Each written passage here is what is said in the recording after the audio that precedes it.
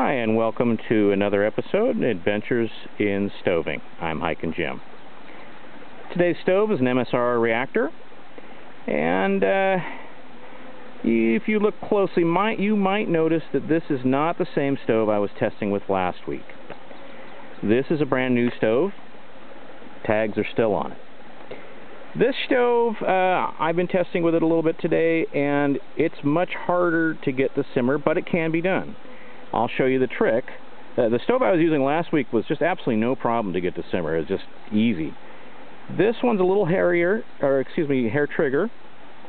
What I'm going to do is just turn that on just barely, and then I'm going to strike it.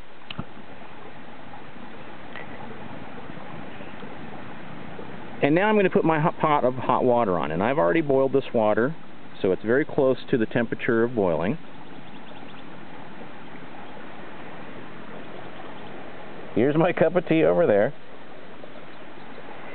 So anyway, we want to see if it can be made to simmer. Let's take a look.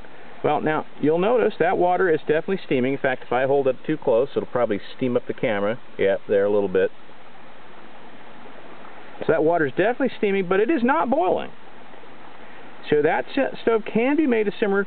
The trick I found was to turn it all the way off, bring it back just a little bit on. If I tried to do it while it's on and bring it down to simmer, I kept shutting the stove off. It was just easier for me to shut the stove all the way off and then bring it back a little bit, just a fraction of a turn on the knob, and then I could get it to simmer.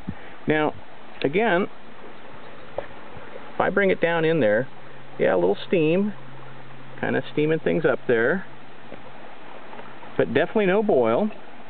Now let's check. Did I turn it off, or is it still on? I can feel a good amount of heat there. You can probably see it's a little bit red. And yeah, that guy is definitely on. Now, like I said, turning it to a simmer is hard for me on this particular stove.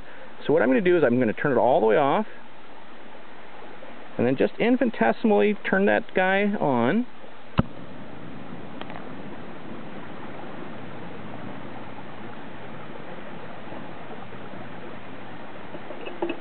Put my pot back on. And now we're back steaming away again, but no boil.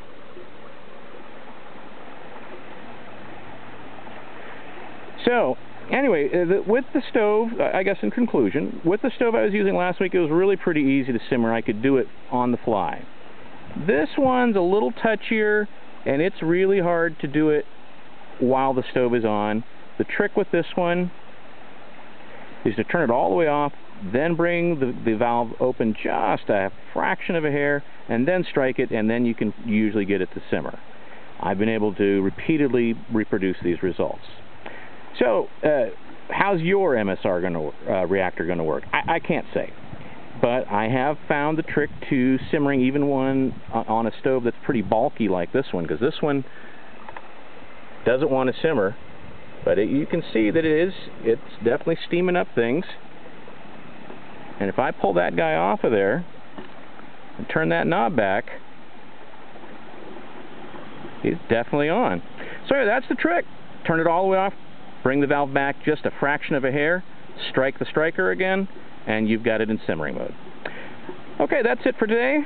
Thank you for watching another episode of Adventures in Stoving with Hikin' Jim.